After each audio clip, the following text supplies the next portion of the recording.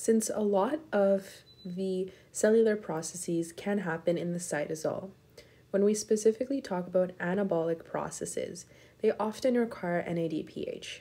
For example, in fatty acid synthesis, we require NADPH for each round of fatty acid synthesis where we add a 2-carbon unit onto the growing fatty acid chain.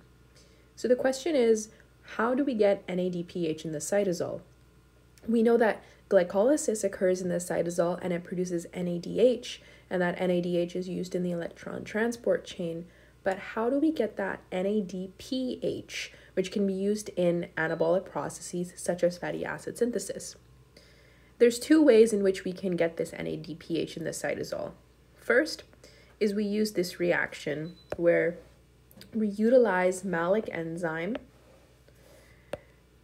We utilize malic enzyme to carry out the reaction from malate to carbon dioxide and pyruvate.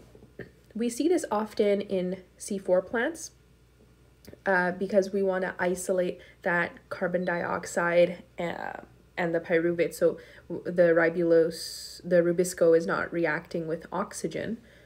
So in this case, the malic enzyme is going to take this NAD+, and it's going to gain electrons from that malate, and malate is a 4-carbon molecule and pyruvate is a 3-carbon molecule. That's why we lose that CO2.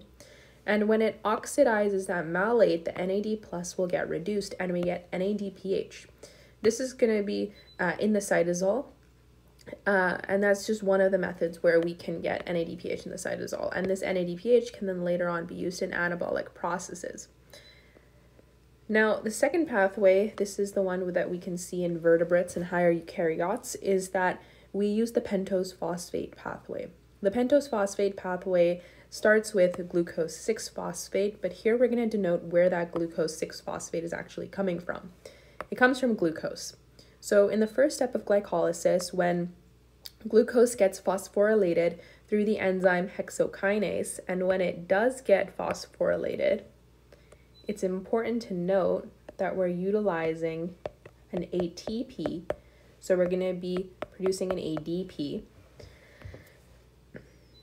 So when that terminal phosphate on ATP binds to glucose, we get glucose 6-phosphate. Now, if we recall in glycolysis, the reason why step number 1 was not a key regulatory point is because when we phosphorylate a glucose, we do not want to mark it down only for glycolysis.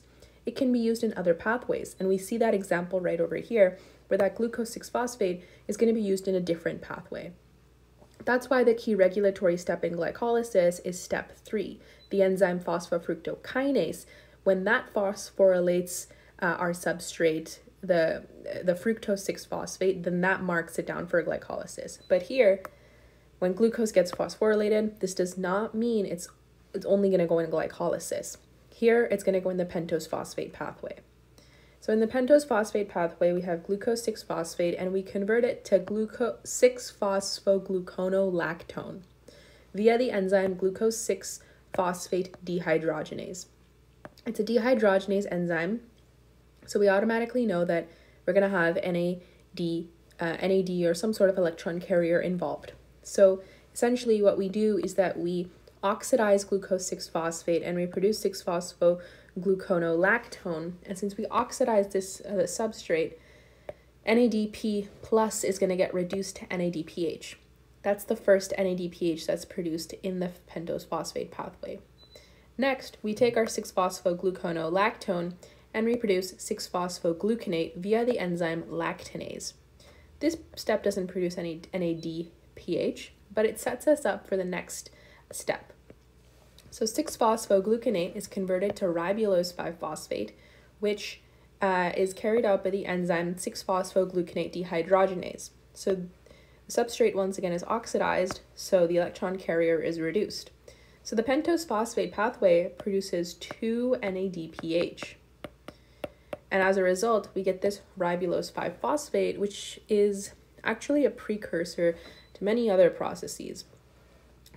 This ribulose 5-phosphate, it can be used to make nucleotides, or it can be converted to ribose 5-phosphate, and it can be used in, for example, carbon fixation.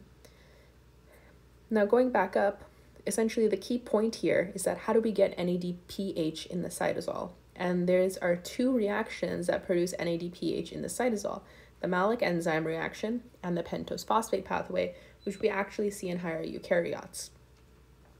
And having NADPH in the cytosol is essential because it is required for anabolic processes, such as, for example, fatty acid synthesis, and it's even used in carbon fixation and so forth.